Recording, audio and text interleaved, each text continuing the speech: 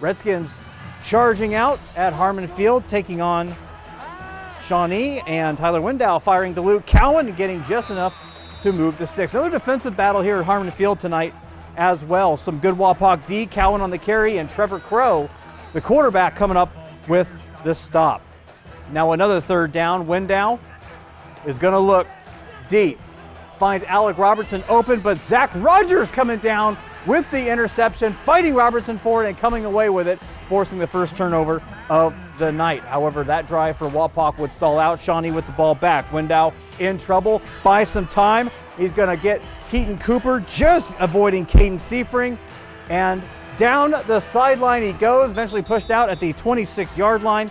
Good for 27 yards. 2 plays later, Window swings it to Cowan, and Cowan will get a first down and then some. First down and goal just inside the 10-yard line. 3 plays later, Cowan takes it in for 6-0 up at this point. Shawnee comes away with the 9-7 win. Another defensive struggle. Shawnee scoring 16 points in their last 2 games, but coming away with 2.